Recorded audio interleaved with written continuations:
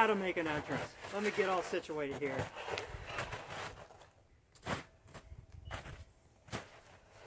I'm sure a lot of you have noticed that I took down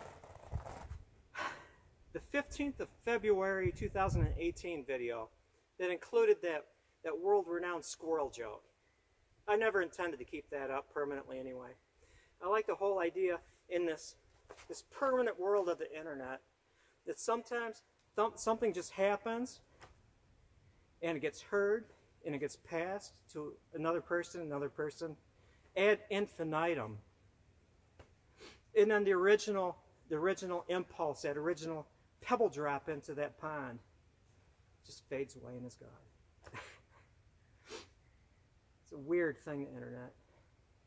I really don't have a lot to say. And that's why I'm entitling this one too, Don't Watch It, you know.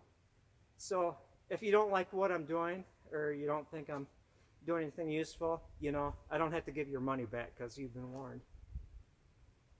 Transportation. Think about it. I like these little think things. It's like, in the world of primitive arts and survival and living like a little woodsy owl out there, like a human was intended to be, designed to be, capable of being. You know, what emphasis are we placing on just merely getting from here to there? There's pieces and parts, and everything is out there on YouTube. Everything is out there.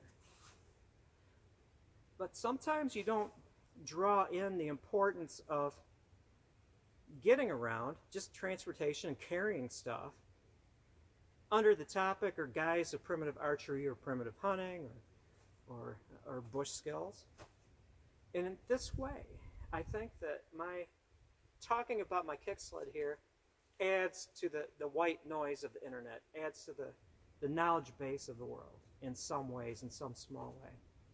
Not bringing anything new here, but maybe inspiring some of you that haven't really thought about this, how truly important and how truly impactful just these modes of transportations are. Whether or not it's a canoe, or it's a dog sled, or it's a kick sled. This is in the dog sled family, I suppose you can say.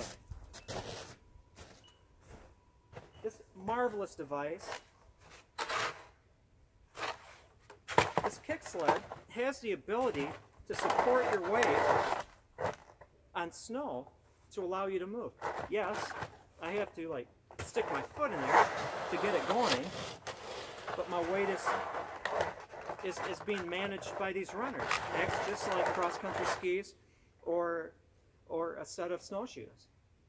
Because it's an uneven surface, I've got the benefit, because it's not securely connected together with screws and glue, it's lashed with rawhide, so this is indeed very flexible. Even though the individual parts might not be the strongest in the world, together and lashed together flexibly, the thing is very tough.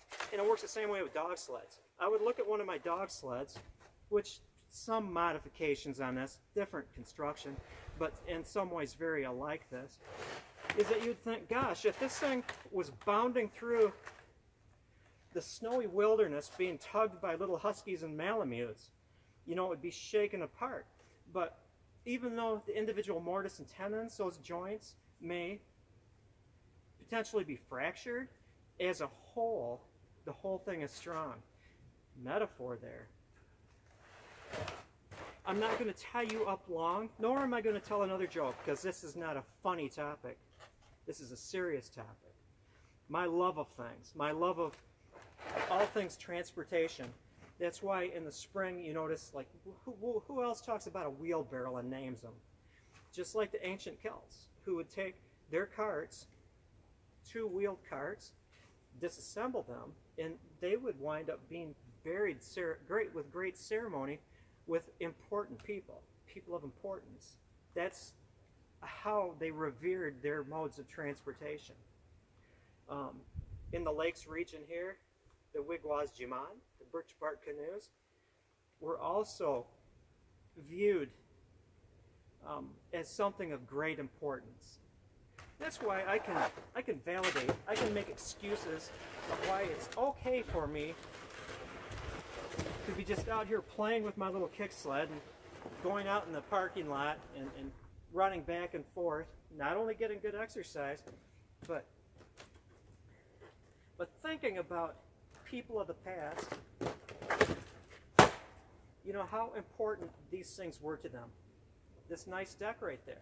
How much stuff can I carry? How much important stuff can I carry on this and relieve my back? Work harder, not smarter, my friends.